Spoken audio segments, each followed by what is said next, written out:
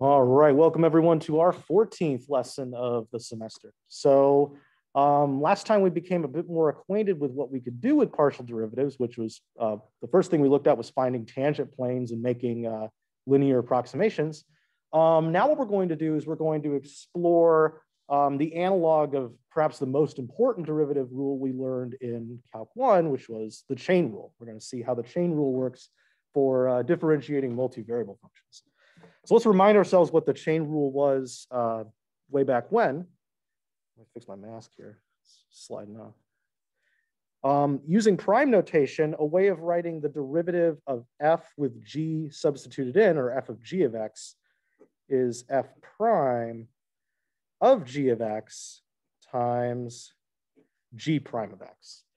So you may remember it as taking the derivative of the outside function and then keeping the original inside plugged in. And then we multiply by the derivative of the inside function. So that was the original chain rule. Now, writing in Leibniz notation, where we have these ratios of differentials here, we can write this as dy dx times dx dt.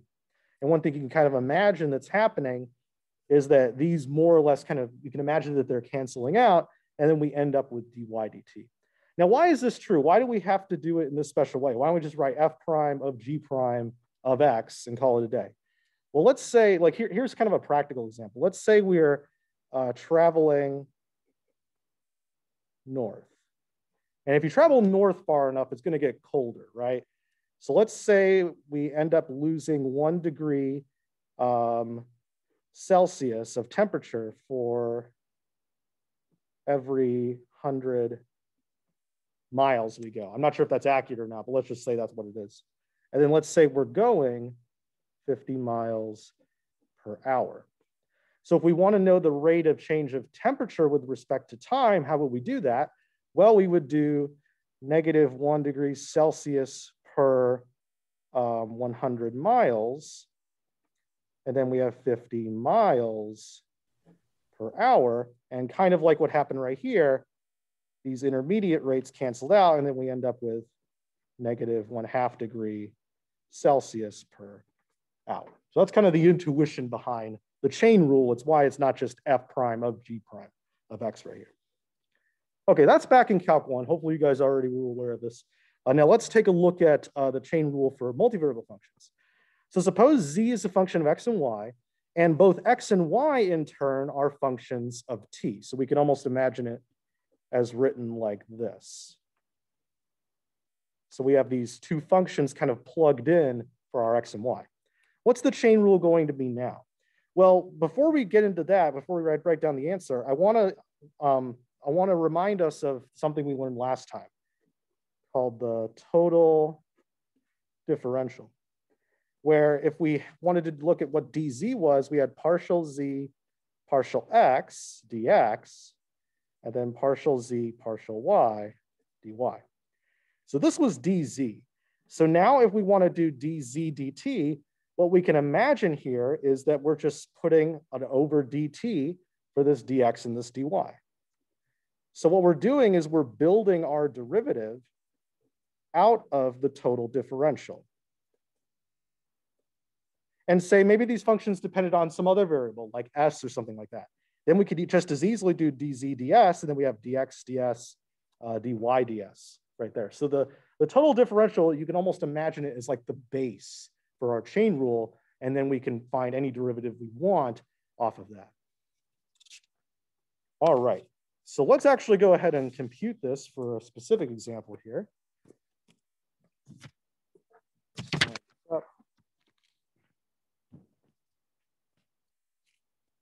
There we go. Okay, so I'm going to calculate dz dt, where z is equal to this right here. All right, well, we just have our formula for dz dt.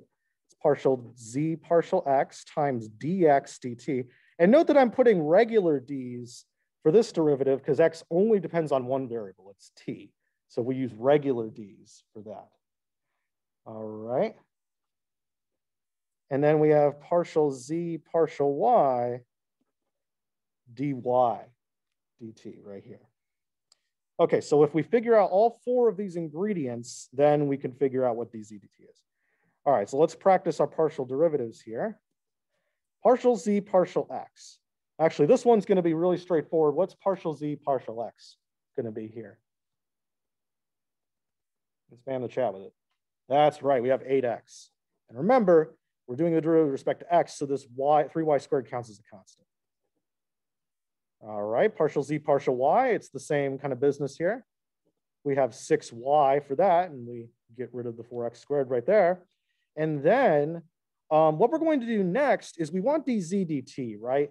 And they didn't really say this explicitly, but I'm going to assume they want things as functions of t. Since they want the t derivative, I'm guessing they probably want a function of t. So what I'm going to do is I'm going to stick in my definitions for x and y in terms of t. So I'm going to write dz dx as 8 sine of t. And I'm going to write this partial derivative as 6 cosine of t, or 6y. All right, now we also need to know what dx dt here. Oh, actually, we have a good question here. Why would we do this? Why would we not just convert to z as a function of t? And the answer is you can do that. So to be entirely honest, we could stick in sine into here and then cosine into here and then do the t derivative normally. You will actually get the same thing out of that.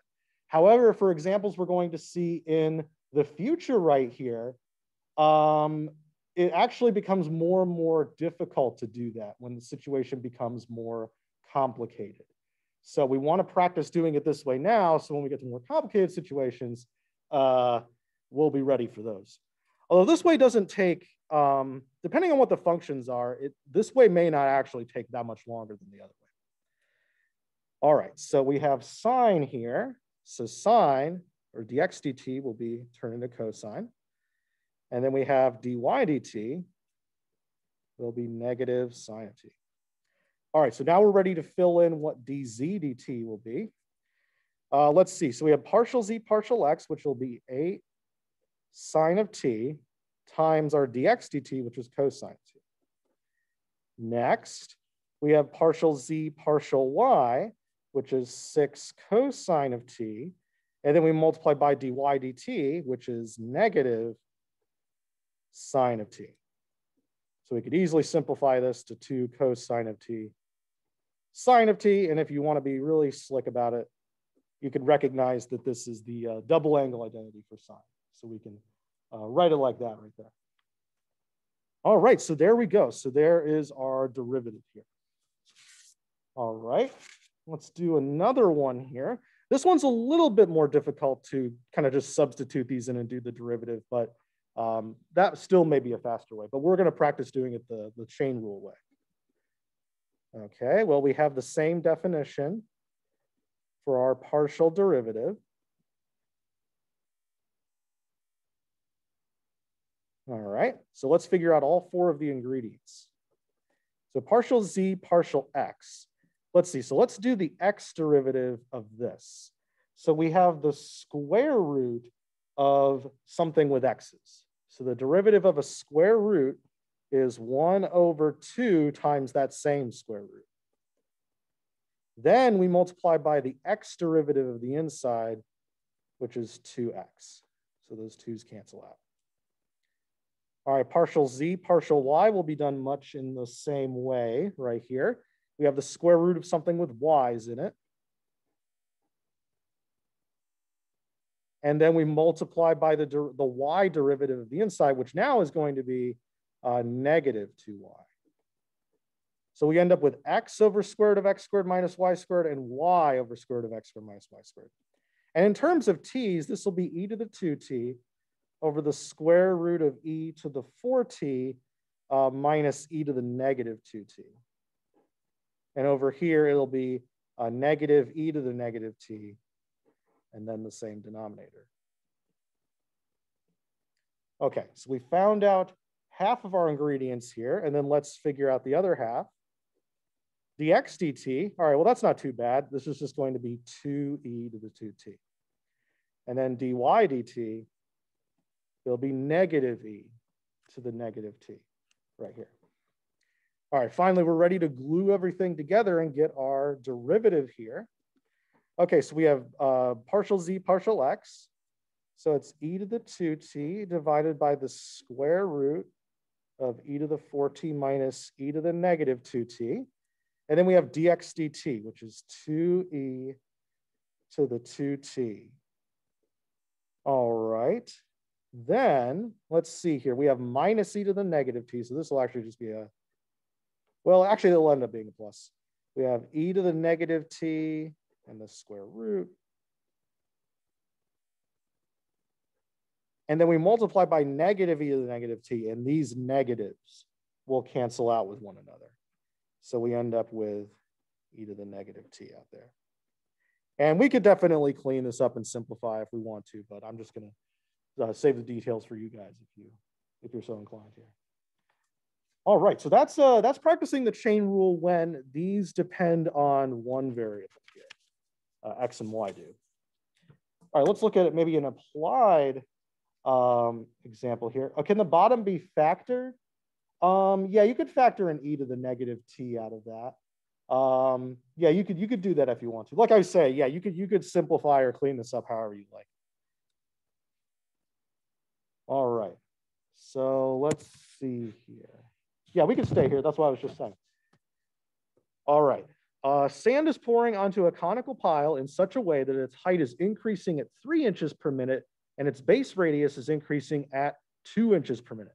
How fast is the volume increasing when the height is 90 inches and the base is 40 inches right here? Okay, so in order to do this problem, we're required to remember what the volume of a cone is. Does anyone remember what that is? What's the volume of a cone? It's kind of similar to the cylinder. Yeah, that's right. Yeah, so we have a 1/3 factor this time. So we have pi over 3 r squared h. All right.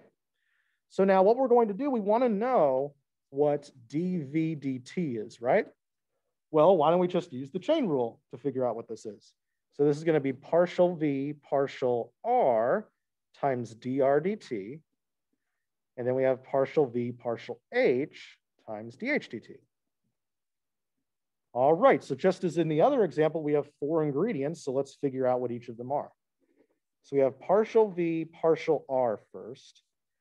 All right, well, let's see. If I do the r derivative of this, I have 2 pi over 3r, and then we leave the h there because that's a constant. All right, and then we have partial v partial h. Let's see. So the h derivative of this, well, it's a constant times h, so it'll just be the constant. So we have pi r squared over 3.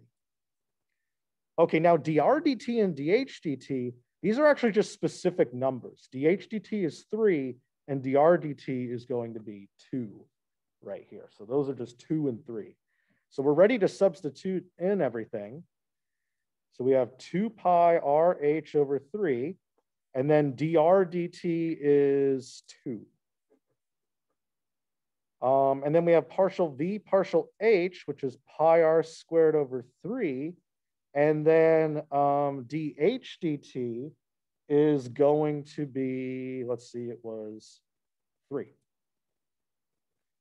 All right. And then now all we need to do to get a specific numeric value for this is to substitute in what r and h are. Okay, so we have 2 pi. R is going to be 40, and h is going to be 90. So the product of those is 3,600. And then times 2. And then over here, well, those will cancel out. And then we have pi r squared, which is going to be 1,600. Okay, let's see here. So 3,600 over 3 is 1,200. And then times 4 will be 4,800. So we have 4,800 pi plus 1,600 pi is 6,400 pi. And then the unit for this would be inches cubed per minute. Okay. I don't know, whenever you have a cubed unit, like the numbers are always really big, but this isn't quite as big as it seems because you would have to divide by 12 cubed in order to get the number of feet per minute. I think it ends up coming out to be like a few cubic feet per minute, which is a decent bit. That's like this table sized every minute. So I guess that's kind of fast. Whatever. Anyways, we did the chain rule. That was the main part of this. All right. So now we've been doing this with two variables, x and y, and then they both depend on one variable, t, right here. But the fact of the matter is that we can do this with any number of variables. So let's say we are upping the ante here, and we have 3 input variables. W is f of x, y, and z. And all of these are functions of t. Then we can still do a chain rule. And let's see here. What's the chain rule for this going to be? Well, let's write down what the total differential for w is. It's going to be partial w partial x dx, partial w partial y dy, and then partial w partial z dz. All right, well then it stands to reason that if x, y, and z depend on t, then we could just divide everything in here by t, or at least do so with the rates here. And there we go. We have our chain rule for 3 variables, and it's probably what you expected it to be. We have all of the different partial derivatives, and then we have how each of those variables changes based on time. Okay, so I'm not going to do a specific example with that one. What we are going to do is we're going to take a look at what happens if we have 2 variables as our base. So z depends on x and y, but then now x and y each depend on 2 variables. So the first case was where they depended on 1. Now we're going to have it be depending on 2 right here. All right, so let's see. What would the chain rule look like in this case? Well, let's see. So for partial z partial x, or s, we're going to have partial z partial x, and then we're going to have partial x partial s. And this time I'm writing a partial symbol for this because x depends on more than one variable. So now we have to use the partial symbol for our derivatives. All right, and can anyone guess what the next term in this would be? What else do you think will be part of this? How else can we have a change in s? And don't worry about finding del on the computer. You can just type in d.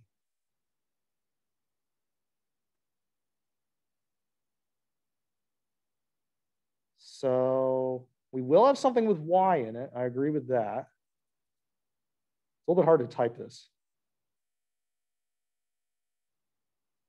Yeah, I think that person had it up there. We're going to have dz dy, and then we're going to have dy ds. So you have partial z, partial y. We see how z changes based on y, and then we see how y changes based on what s is. And then that's going to be it. And then for this, we're going to have the same thing, only now we're going to see how the middle variables depend on t. Oops, I wrote a d by mistake. All right, so there we go.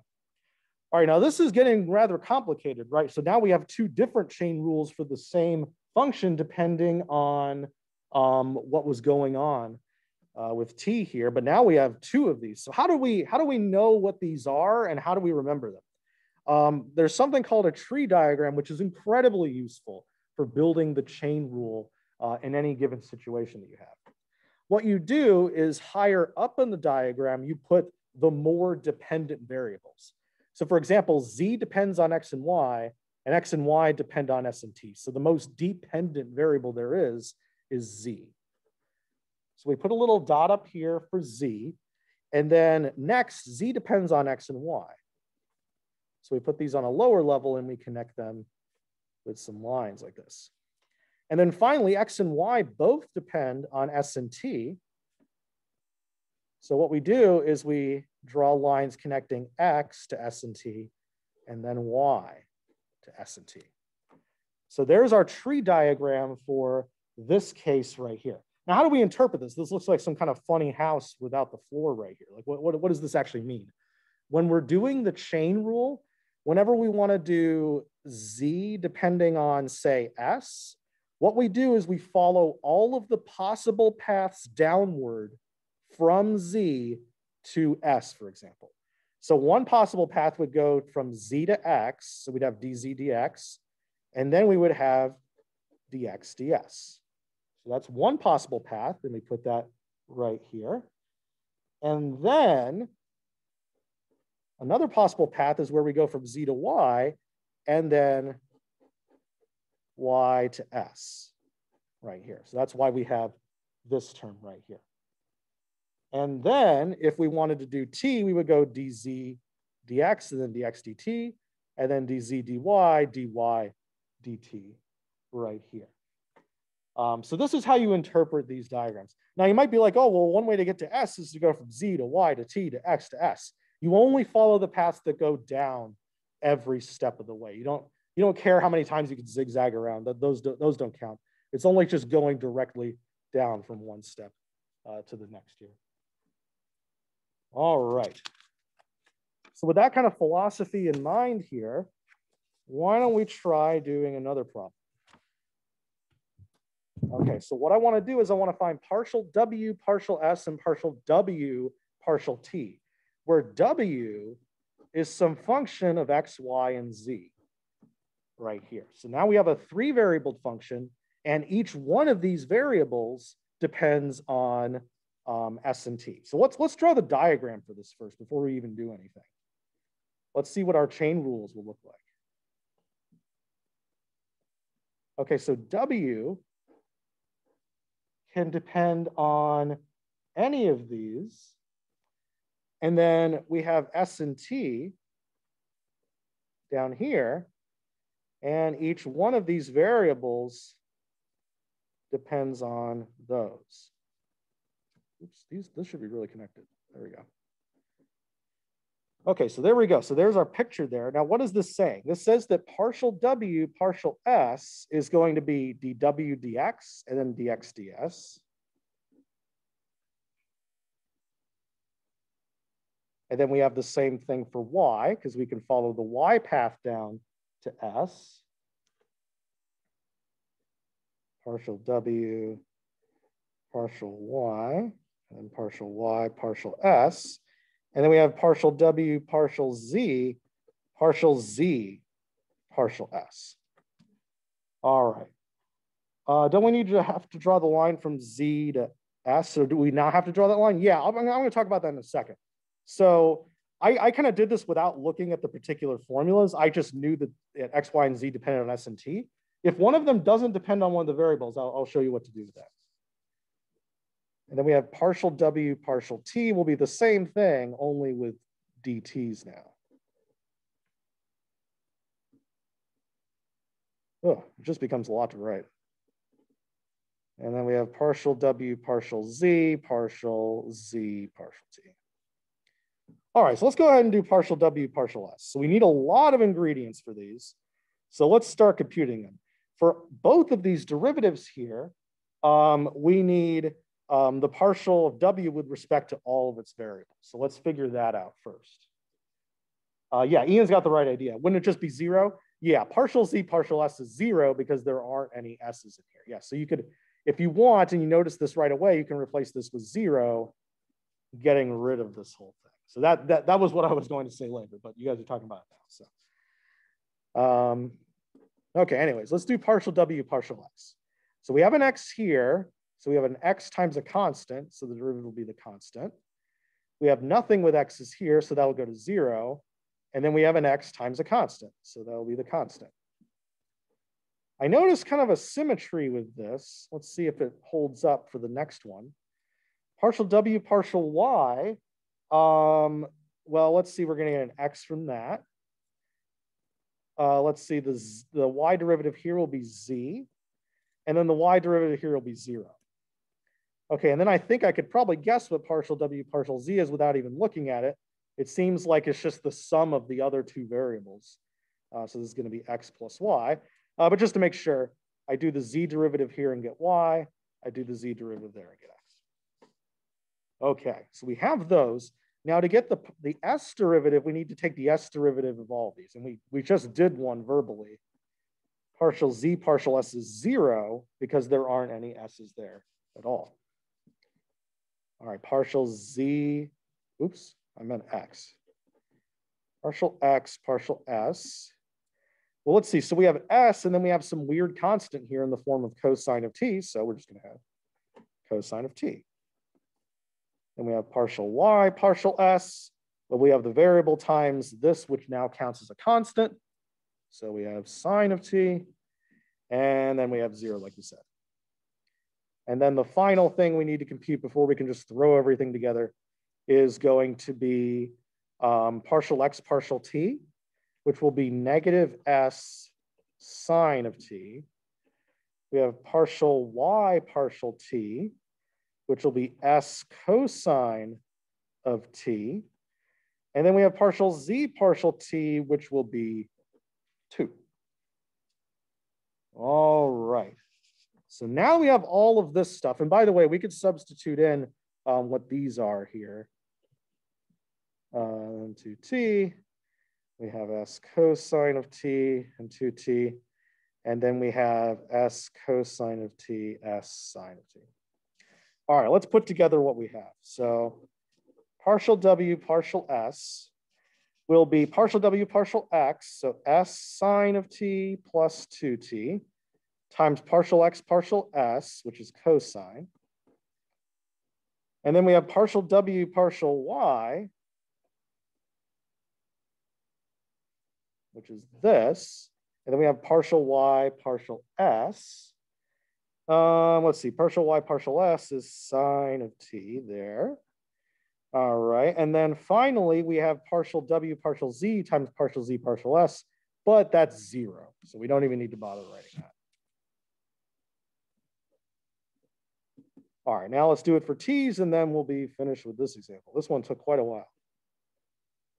We have s sine of t plus 2t. And then we have this, which is negative s sine of t.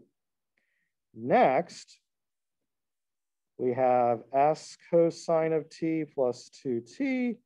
And then we have s cosine of t here. All right. And then finally, we have partial w, partial z, s cosine of t plus s sine of t, and then times dz dt, which is 2 right here. Whew. All right, that took a little bit. So, but that's the chain rule here. And once the more variables we have, the more complicated the chain rule gets right here. And now we need to simplify it. No, we're not going to do that. I'm not going to simplify this. I mean, you probably could if you foiled everything out, collected everything in a nice way, but we're not going to bother with that. Someone asked about a friendlier way of writing the partial derivatives. Remember that we do have other notations for that. So for example, if you want to do partial w, partial x, that's the same as writing w sub x. So you could do it that way if you want to. The reason why I'm heavily using Leibniz notation today is because I want to illustrate how the chain rule works. And remember, the chain rule works because of these canceling fractions right here. So that's why I've been so insistent on writing it this way. But if you want, you guys can write it this way right here. All right. Got that down. So now let's get more practice drawing these tree diagrams here. So draw a tree diagram showing the relationship among the variables if w is a function of z, z is a function of x and y, and both x and y are a function of t. Okay, so let's digest this here. So it seems like w is the most dependent here. It's at the start of this chain. So we have w, and that's just a function of z. So there's just one line going down there. W doesn't depend directly on anything else. Z, though, depends on x and y. So z is a multivariable function, depends on x and y. So we know z depends like that. And then we have x and y depending on t. So there's one variable now, and they both depend on it right here. So we end up getting this little kite-shaped thing, or like a diamond with a line on top. Now, with this in mind, what we're going to do is we're going to write the chain rule for w right here. All right, so let's see. dw dt. Now remember, the way this works is that we want to find all possible paths down from w to t. And it seems like there are only two of them. Both of them have to go through from w to z. and then one goes to x, and then the other will go to y. So we're going to have two terms in this chain rule. And by the way, the number of paths down is the number of terms you should have in your chain rule. All right, so let's do the x way first. We have dw dz, and then we have partial z, partial x, and then we have dx dt. And notice my use of differentials here. I use the partial for z because it depended on more than one variable, but I use d for each of these because they only depend on one variable here. Okay, and then we're going to do the same thing now going down through the y.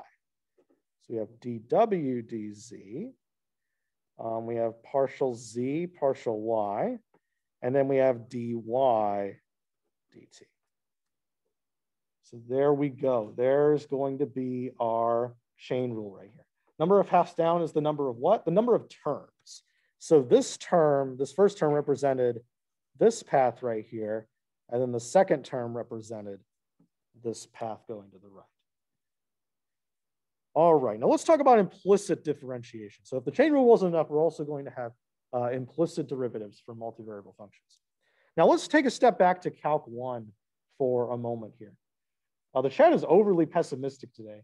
Don't worry, guys. Once you practice this enough, it'll be fine. And I'm not just saying that either. Like once you do a few problems with this, it just kind of becomes natural after a while. All right. So if we have f of x, y equaling 0, and we have y depending on x, but x is an independent variable, then what's going to happen? Well, let's see here. What am I going to do here? What I'm going to do is I want to try to figure out what the x derivative of this is. So let's say I want to do the x derivative of this. All right. Well, let's see here. That's going to give me partial f, partial x. And then f can depend on y. And in turn, we know that y depends on x. Meanwhile, the derivative of 0 over here is 0. All right, now let's say I'm in Calc 1, but somehow magically I already know about partial derivatives. I can actually get a formula for dy dx and what that's going to be. So let's say we solve for dy dx. I subtract over partial f partial x. And then, wait, everything's turning into x's now. This is a y. There we go. All right, and then I'm going to divide by partial f partial y. So that gives me dy dx is negative partial f partial x over partial f partial y right here.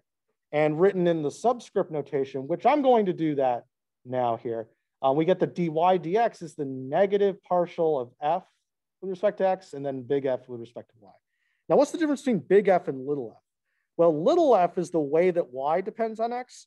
Big F is what we get when we shove everything in the equation to one side. So we're shoving everything with x and everything with y to one side of the equation. Whatever all that stuff is combined is going to be big F. So that's the difference between the two. This is definitely more better illustrated in an example. So let's take a look. Okay, so let's say we have the equation x cubed plus y cubed is tangent of x times y. And our goal is to find dy dx here. Now let's review what we would do for calculus 1. How would we do this in Calc 1? Well, we would take the x derivative of both sides, right? And so we do the x derivative of x cubed and get 3x squared. We do the x derivative of y cubed, and we do that implicitly. So the normal derivative of something cubed would be 3 times that something squared, but then y depends on x. So we need to multiply by dy dx right here. And then finally, the derivative of tangent of xy. Well, the derivative of tangent is secant squared of something. And then we have a little product rule on the inside, which is the derivative of the inside. And then we solve for dy dx. Okay, so first we need to distribute this.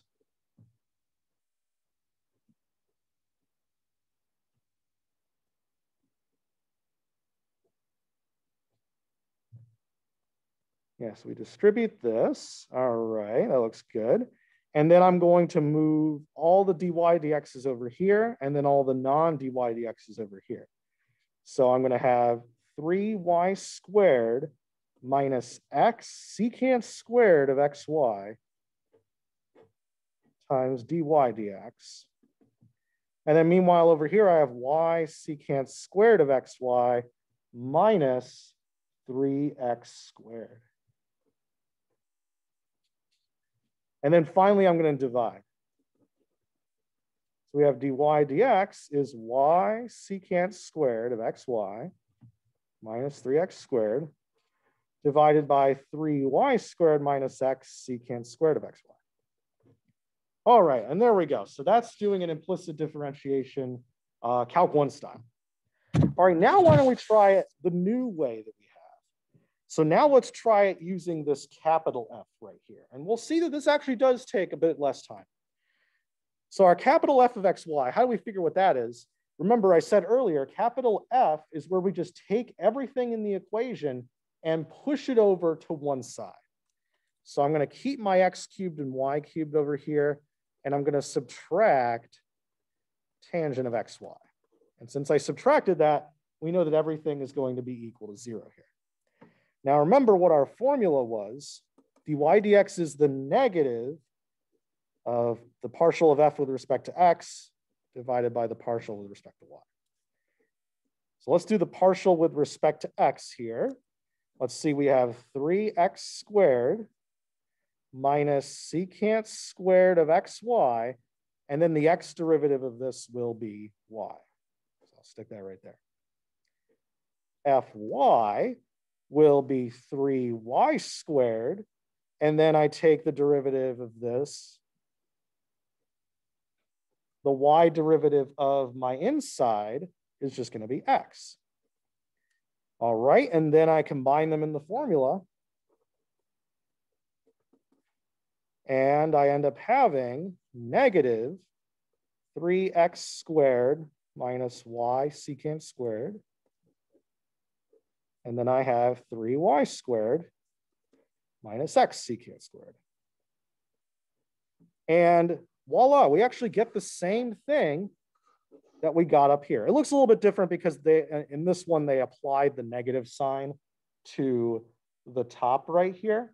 So we applied the negative in there and it flipped around right here.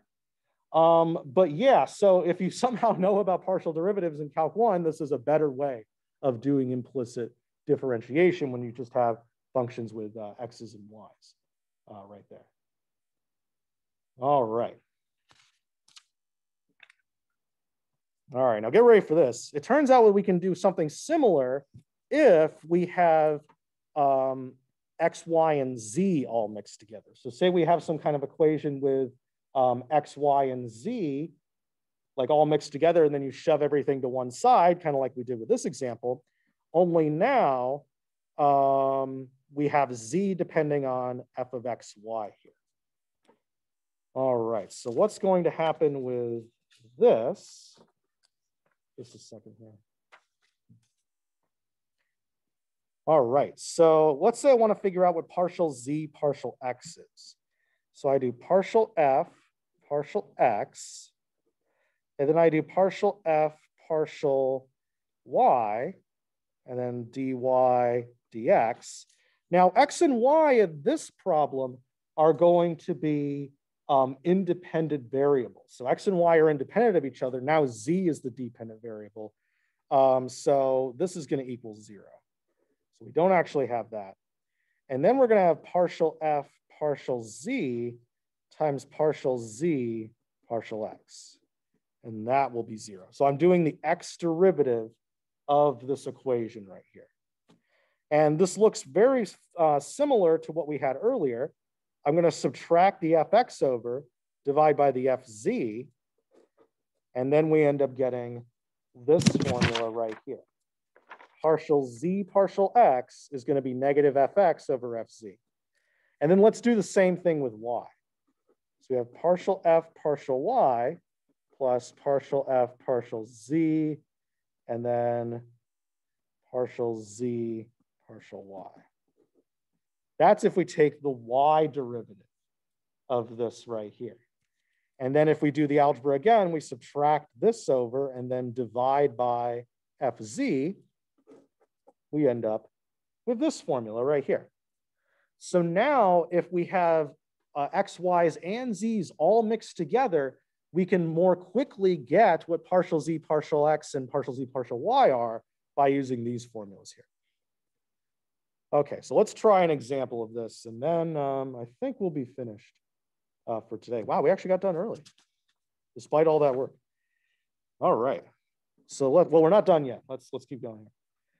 All right, so let's see here. So I want to find partial z, partial x. All right, and that's going to be negative fx over fz. Okay, well, let's see here. So we have our negative.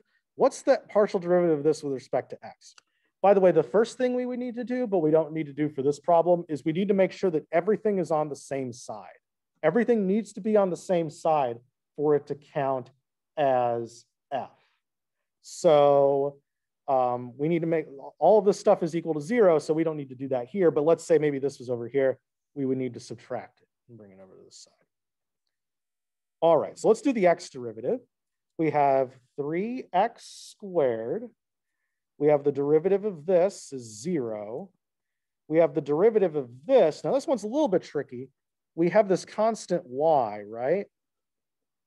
And then we're doing the derivative of e to the variable times a constant. So the derivative of e to a variable times the constant is the constant times that same thing. And the constant in this context is z. So the derivative of this part is ze to the xz right here. All right, and then we're going to take the x derivative of this, but the x derivative of this is 0 because there are no x's in here. All right, so we have that. And then let's go ahead and figure out what fz is. So we do the z derivative here, which is 0. We do the z derivative here, which is 2z. And then we almost have the opposite situation for this. This time z is the variable right here. And then x is going to be the constant. So rather than a z coming down this time, we're going to have an x coming down. And voila, there is our partial z, partial x. Now, doing this implicitly and then manually solving for this certainly would have taken longer. So this is definitely a time saver. So our efforts are beginning to pay off here. All right, and then let's check out partial z, partial y right here. Oh, oops, I forgot about the cosine of y. Thank you. So I do the z derivative of this, and I end up with a cosine of y. Sorry about that. Okay, so let's do the same thing, only with y. This is going to be negative fy over fz. Now, the nice thing is we already know what fz is. We just figured it out with the cosine.